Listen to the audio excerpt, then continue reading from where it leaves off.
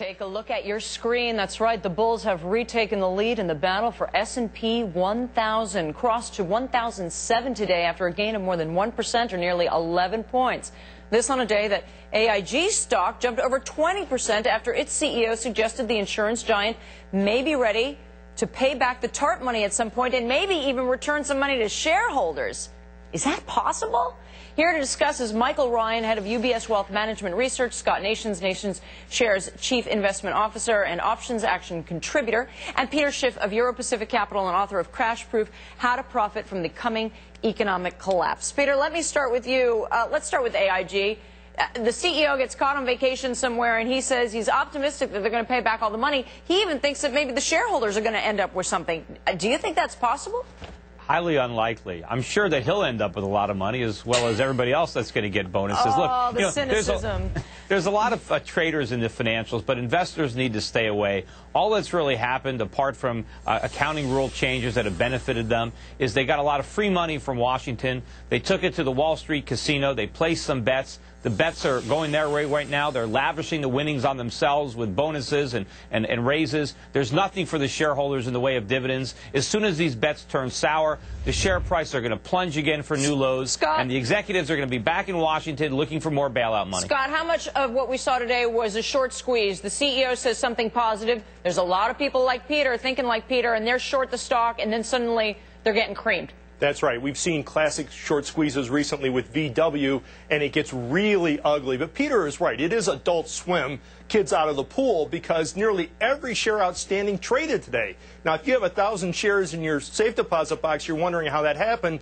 And it just means that there's so much turnover that the traders are in charge. People who are short are buying it back. They're putting it out. They're buying it back again. So obviously, the traders are in charge. That's not a good place for investors. But this is a classic short squeeze. Classic squeeze. I like when you say Adult Swim. Keep your bathing suit on. Michael, you want to weigh in here before we move on to the overall markets? Well, first of all, I think the comments about Adult Swim are appropriate. But let's not forget there's one additional element here that hasn't been talked about so far. It's about change of leadership as well. You know, basically what we've seen so far is caretakers who've been basically in a garage sale. And now you have someone who's more of a business builder, Bob Benmosche. And so the dynamics are a little bit different right now. So I don't think it was purely about those who got caught on the short side strictly on spec. I do think there's a directional change in terms of the leadership, too. All right, Michael, tell me what you think about S&P 1000. We're back above it. We've done this 3 or 4 times. Are we going to hold this time? You know, we're going to see some back and forth. I still think we're mostly in a trading range, but I think over the course of the balance of this year, we will see equity markets continue to grind higher. But this is still going to be this case where we're going to look for proof points in terms of the real economy. We're going to continue to look very, very closely at the corporate earnings. And I do think what we'll see is an emergence of continued evidence that the economy is getting marginally better. But you're not going to see this, sudden swoop of good information that's going to drive equities just significantly higher for the balance of the year. It's going to be like drip, drip, drip, right? Scott, what does that mean in terms of the markets? Do you think the S&P is going to hold it at 1,000 here? It probably will, largely because there's no catalyst now to drive us higher. We're through the bulk of earnings season. The problem with earnings season, we look at it and we say, hey, great, all these companies beat on the bottom line. But the problem is, only about 1 in 12 of the big companies, the S&P 500, beat on both the top line and the bottom line. In other words, a lot of them were cutting costs but not improving revenue. That's right, and we know how they're cutting costs because we see the jobs numbers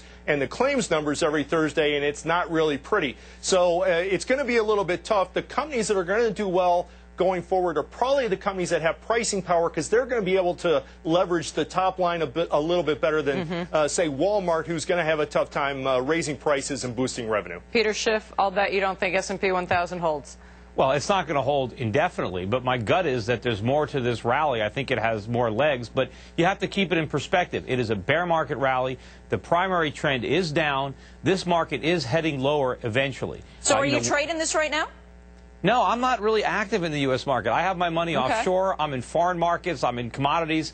I'm in legitimate bull markets. I don't want to try to time bear market rallies. So if we have traders out there who are watching you right now, you think this is a bear market rally that has more to go, how much longer would you stay in if you were playing it?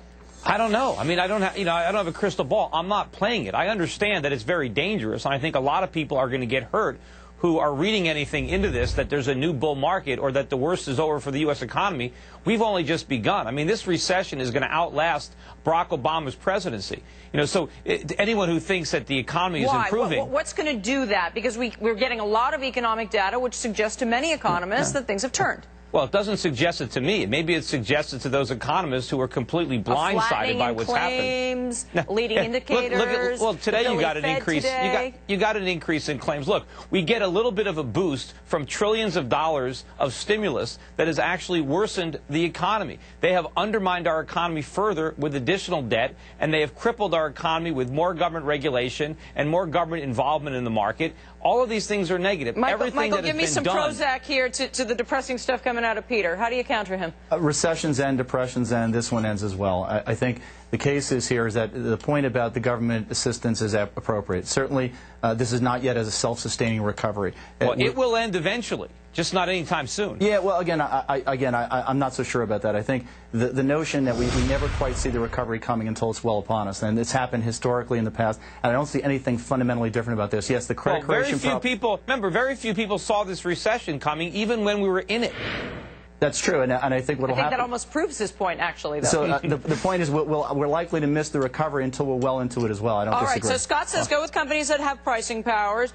Peter says he's not even in the U.S. market. Michael, what's your advice to investors who are watching right now? Well, we're modestly long in the equity markets, but I don't disagree with the notion that there are better opportunities outside the U.S. We continue to overweight emerging markets and even other developed markets over the U.S. We think that the return prospects are better there. Even though emerging markets are really dependent on us and the U.S. consumer, I mean, they're not. We're the guys, we're the people who buy all that stuff. That's less and less important. If you're looking at what's happening is they're actually repositioning themselves, that they're no longer completely dependent upon a consumer-driven cycle from the U.S. You got it backwards, Michelle. We depend on them. They produce, they save. We've got the, we're getting a free ride on their gravy train. I understand the whole issue with treasuries and everything else, but when it comes to all the cheap manufacturing that they do, we buy it. We don't buy it because we don't emerging markets. We don't pay for it. We don't have any...